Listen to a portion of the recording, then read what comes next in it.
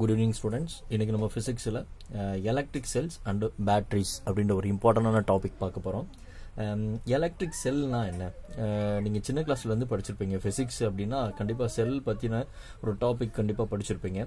செல்லுனா என்ன அப்படினா நீங்க ஒரு கண்டெய்னர் இருக்கும். இந்த கண்டெய்னர்ல வந்து ரெண்டு எலக்ட்ரோடு வந்து இன்சர்ட் பண்ணிருப்பாங்க, இம்மர்ஸ் பண்ணிருப்பாங்க.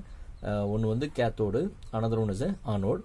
இதுக்குள்ள வந்து பாத்தீங்கன்னா ஒரு லிக்விட் ஊத்தி வச்சிருப்பாங்க. இந்த லிக்விடுக்கு பேர் வந்து எலக்ட்ரோலைட் அப்படின்னு நம்ம சொல்லுவோம். ஓகேவா? எலக்ட்ரோலைட். ஓகேவா? எலக்ட்ரோலைட் ரெண்டு இருக்கும். ரெண்டு எலக்ட்ரோடு இருக்கும். ஒன்னு is positive electrode, another one is negative electrode. So இதுதான் வந்து நம்ம எலக்ட்ரிக் செல் அப்படின்னு நம்ம சொல்லுவோம் ஜென்ரலா. எலக்ட்ரிக் செல்ல வந்து நம்ம பிசிக்ஸை பொறுத்தவரையிலேயே ஒரு சர்க்கியூட் டயக்ராம்ல அது எலக்ட்ரிக் செல்ல நம்ம எப்படி ரெப்ரசென்ட் பண்றது அப்படின்னா ஒரு பிளஸ் ஒரு மைனஸ். ஒரு சர்க்கியூட்ல இப்படி இருந்ததுன்னா இதுக்கு பேர் தான் செல்லுன்னு பேர். இதுக்கு பேர் தான் செல். சார் அப்ப பேட்டரிஸ்னா என்ன சார் அப்படின்னா combination of the sell that is called the batteries. ஒரு பிளஸ் ஒரு மைனஸ், அடுத்து பிளஸ் ஒரு மைனஸ், அடுத்து ஒரு பிளஸ் மைனஸ். ஓகேவா? இந்த மாதிரி பெருசா இருக்கிறது பிளஸ், சின்னதா இருக்கிறது மைனஸ். இந்த மாதிரி ஒரே ஒரு பிளஸும் ஒரே ஒரு மைனஸ் இருந்ததுன்னா அதுக்கு பேர் வந்து செல் அப்படின்னு பேரு.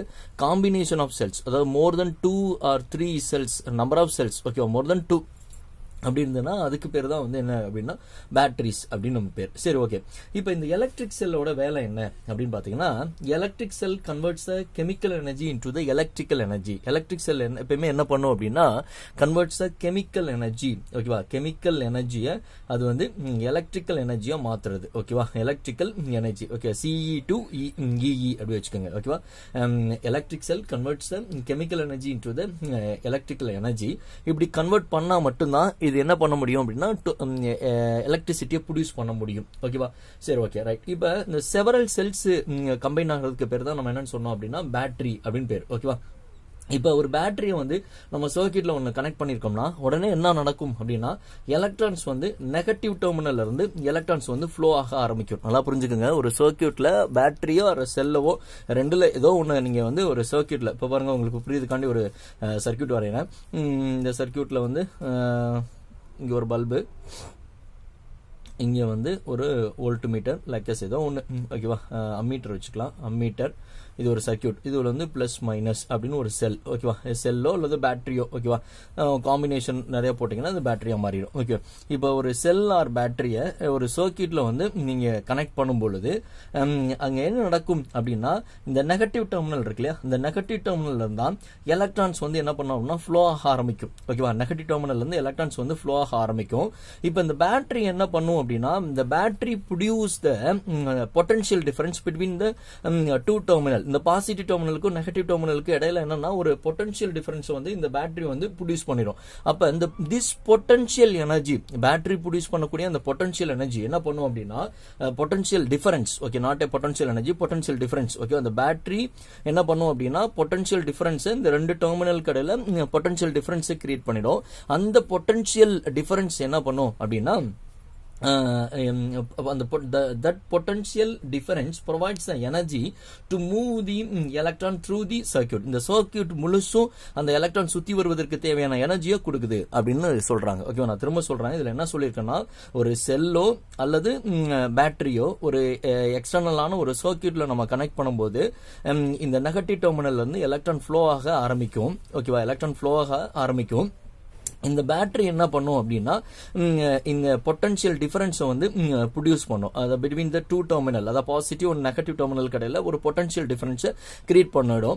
அந்த பொட்டன்ஷியல் எனர்ஜி என்ன பண்ணா ஒரு எனர்ஜியா கொடுக்கும். Potential difference provides the energy. That energy எடுத்து தான் இந்த எலக்ட்ரான் என்ன பண்ணுது அப்படின்னா ஹோல் சர்க்கியூட் முழுவதும் எலக்ட்ரான் வந்து ஃப்ரீயா ஃப்ளோ ஆக ஆரம்பிக்குது. அப்படி ஃப்ரீ ஃப்ளோ ஆகிறதுக்கு தான் நம்ம கரண்ட் அப்படின்னு நம்ம சொல்றோம். அந்த சர்க்கியூட்ல கரண்ட் ஃப்ளோ ஆகுது அப்படின்னு நம்ம சொல்றோம். ஓகே, புரியுது என்ன சொல்றது? ரைட். நீங்க சின்ன கிளாஸ்ல இருந்து இந்த எக்ஸிபிஷன் லைக்கஸ் இந்த மாதிரியான இதுல எங்கேயாவது ஸ்கூல்ல உங்க ஸ்கூல்ல கண்டக்ட் பண்ணியிருந்தாவோ இல்ல வெளியில போயிருந்தீங்கன்னாவோ உங்களுக்கு தெரிஞ்சிருக்கும். அந்த ஒரு 9th ஸ்டாண்டர்ட் படிக்கிற வரலையும் உள்ள அந்த ஸ்டூடெண்ட்ஸ் பார்ட்டிசிபேட் பண்ற அந்த எக்ஸிபிஷன்ல எல்லாம் பாத்தீங்கன்னா லெமனை வச்சு எலக்ட்ரிசிட்டியை ப்ரொடியூஸ் பண்ணலாம் அப்படின்ற மாதிரி ஒரு எக்ஸ்பெரிமெண்ட் வந்து உங்களுக்கு எக்ஸிபிஷன்ல காமிச்சிருப்பாங்க. இந்த லெமன்ல வந்து பாத்தீங்கன்னா லெமன் இமேஜின் பண்ணிக்கோங்க. இது ஒரு லெமன். இப்ப இந்த லெமன்ல வந்து பாத்தீங்கன்னா ரெண்டு எலக்ட்ரோட், ஏன்னா செல்லு தானே. இப்ப லெமன் வந்து இந்த இடத்துல ஆக்ட் அஸ் செல்லா ஆக்ட் ஆகுது. ஏன்னா செல்லுல இருந்தா நம்ம எலக்ட்ரிசிட்டி ப்ரொடியூஸ் பண்ண போறோம். கரண்ட்டை ப்ரொடியூஸ் பண்ண போறோம். இப்போ இந்த செல்லுல இருக்கக்கூடிய ஒரு எலக்ட்ரோடு வந்து பாத்தீங்கன்னா வந்து ஜிங்க் நம்ம சொல்றோம். இன்னொரு எலக்ட்ரோடு வந்து பாத்தீங்கன்னா காப்பர். ஓகேவா? சோ இப்போ ஒன்னு வந்து copper, another one is zinc. இந்த மாதிரி ரெண்டு எலக்ட்ரோட நம்ம அந்த லெமன்ல வந்து குத்தி இதை என்ன பண்றோம் அப்படின்னா ரெண்டு இன்சர்ட் பண்றோம். இந்த லெமனுக்குள்ள என்ன இருக்கும், என்ன ஆசிட் இருக்கும்? ஆக்சுவலி லெமனுக்குள்ள சிட்ரிக் ஆசிட் பிரசன்ட் ஆயிருக்கும். இந்த சிட்ரிக் ஆசிட் தான் வந்து பாத்தீங்கன்னா இங்க வந்து எலக்ட்ரோலைட்டா ஆக்ட் ஆகுது. ஒரு செல்லுனா என்ன வேணும்? ரெண்டு எலக்ட்ரோடு வேணும், ஒரு எலக்ட்ரோலைட் வேணும். இங்க ரெண்டு எலக்ட்ரோடு வந்து பாத்தீங்கன்னா ஒன்னு copper, another one is zinc. இங்க இருக்கக்கூடிய எலக்ட்ரோலைட் வந்து பாத்தீங்கன்னா சிட்ரிக் ஆசிட். Okay, right.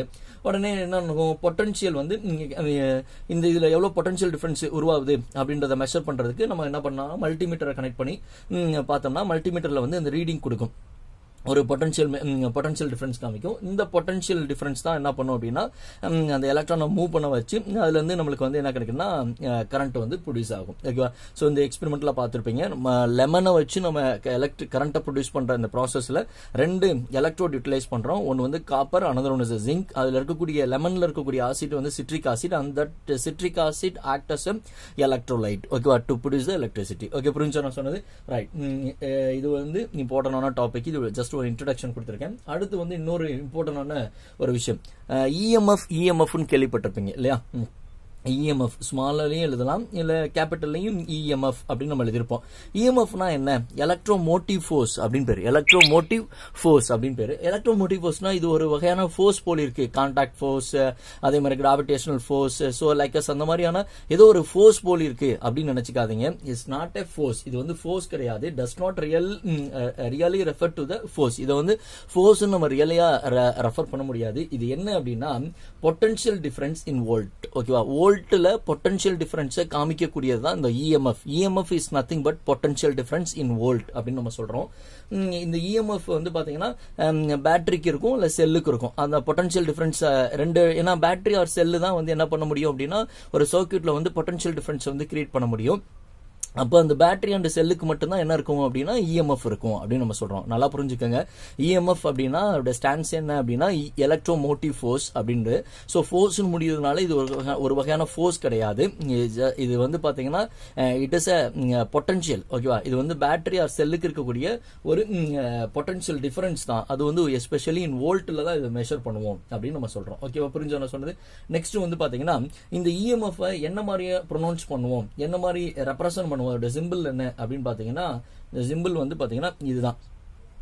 இதான் இதோட சிம்பிள், இஎம்எஃப் சிம்பிள்.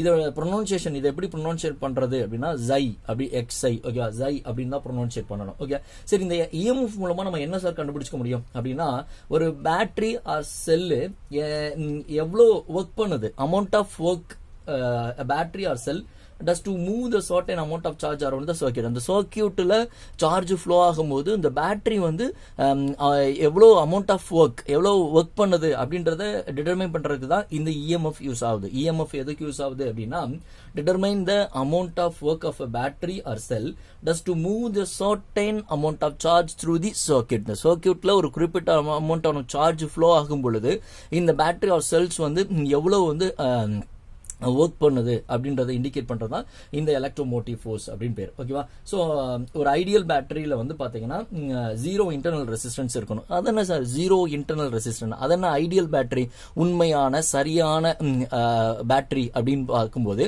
அதுல வந்து இன்டர்னல் ரெசிஸ்டன்ஸ் வந்து ஜீரோவா இருக்கும். இன்டர்னல் ரெசிஸ்டன்ஸ்னா என்ன அப்படின்னா ரெசிஸ்டன்ஸ்னா உங்களுக்கு தெரியும், தடை அப்படின்னு அர்த்தம். அப்ப ஒரு பேட்டரிக்குள்ள இன்டர்னல் இருக்கிற ரெசிஸ்டன்ஸ்க்கு பேரு இன்டர்னல் ரெசிஸ்டன்ஸ். அப்படின்னா அப்ப ஒரு பேட்டரியில வந்து சார்ஜ் வந்து ஃப்ரீயா மூவ்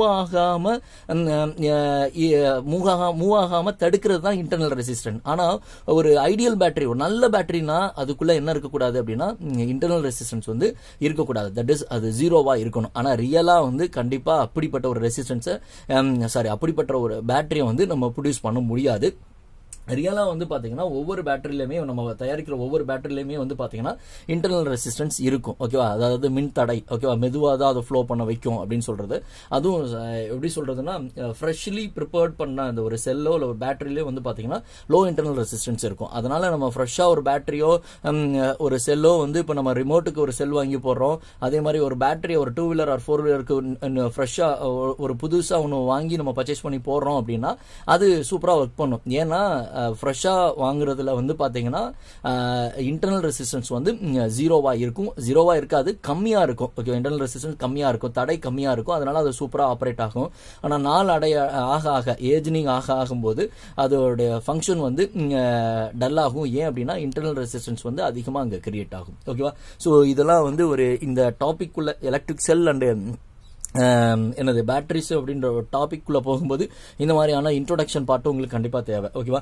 இப்போ நான் சொன்னது எல்லாத்தையுமே நீங்க வந்து வேர்டிங்கா அப்படியே எழுதியிருக்கணும். ஓகேவா? சும்மா கதை சொன்ன மாதிரி அப்படியே காதுல வாங்கிட்டு போயிடாத. என்ன சொல்லியிருக்கோம் அப்படின்னா எலக்ட்ரிக் செல்ஸ்னா என்ன, பேட்டரிஸ்னா என்னன்னு சொல்லியிருக்கோம். எலக்ட்ரிக் செல்னா என்ன, அதாவது 2 எலக்ட்ரோடு இருக்கும், ஒரு எலக்ட்ரோலைட் இருக்கும், அதுதான் எலக்ட்ரிக் செல். சரி, ஓகே. இந்த எலக்ட்ரிக் செல்லோட சிம்பிள் என்ன, ஒரு பிளஸ் ஒரு மைனஸ் இருந்தா எலக்ட்ரிக் செல். ஓகே, இது என்ன பண்ணும் அப்படின்னா இது கெமிக்கல் எனர்ஜியை எலக்ட்ரிக்கல் எனர்ஜியை கன்வெர்ட் பண்ணும். சரி, ஓகே. அப்ப பேட்டரினா என்ன அப்படின்னா more than 2 செல்ஸ். ஓகேவா? 2 செல்லுக்கு மேல கனெக்ட் பண்றதுக்கு பேர் தான் பேட்டரி அப்படின்னு பேர். Okay, right. இப்போ ஒரு செல்லவோ ஒரு பேட்டரியவோ நீங்க வந்து ஒரு சர்க்யூட்ல கனெக்ட் பண்ணும்போது அங்க என்ன நடக்கும் அப்படின்னா நீங்க கனெக்ட் பண்ணோனமே அந்த பேட்டரி ஆர் செல்ல இருக்கக்கூடிய நெகட்டிவ் டெர்மினல் இருந்து எலக்ட்ரான் ஃப்ளோ ஆக ஆரம்பிச்சிடும்.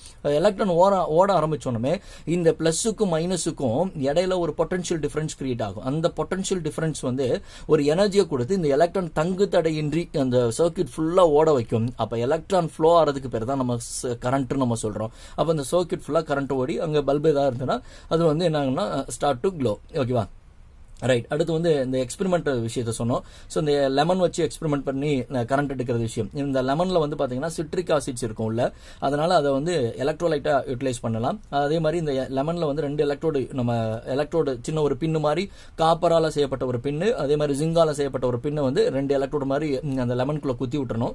குத்திட்டு நம்ம உள்ளுக்குள்ள இருக்கக்கூடிய அந்த சிட்ரிக் ஆசிட் எலக்ட்ரோலைட்டை யூஸ் பண்ணி நம்ம வந்து மல்டிமீட்டரை யூஸ் பண்ணி பார்க்கும்போது அந்த பொட்டன்ஷியல் டிஃபரன்ஸ் கிடைக்கும். இந்த பொட்டன்ஷியல் டிஃபரன்ஸ் மூலமா தான் அந்த எலக்ட்ரான் ஃப்ரீயா போகும். அதன் மூலமா நம்ம எலக்ட்ரிசிட்டியை வந்து ஒரு அந்த எக்ஸ்டர்னல் வயர் மூலமா நம்ம ஒரு எக்ஸ்டர்னல் சர்க்யூட்ல கனெக்ட் பண்ணும்போது அந்த எக்ஸ்டர்னல் சர்க்யூட்ல ஏதாவது பல்ப் இருந்ததுன்னா அது வந்து பிளிங்க் ஆகி எரியும். இது எக்ஸ்பெரிமெண்ட்ல நீங்க எக்ஸிபிஷன்ல பார்த்திருப்பீங்க. அடுத்து EMF, what is called the EMF, electromotive force அப்படின்னு நம்ம படிச்சோம்.